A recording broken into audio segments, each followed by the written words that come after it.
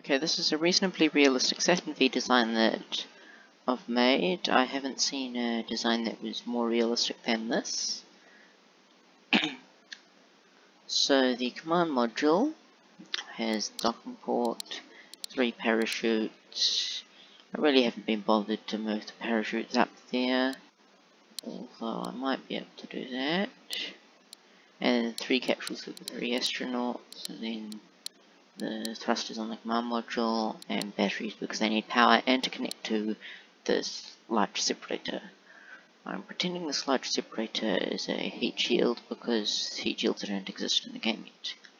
Now the service module had at least 2 fuel tanks, and it's got the main engine there, which is of the more efficient kind, and then the maneuvering thrusters.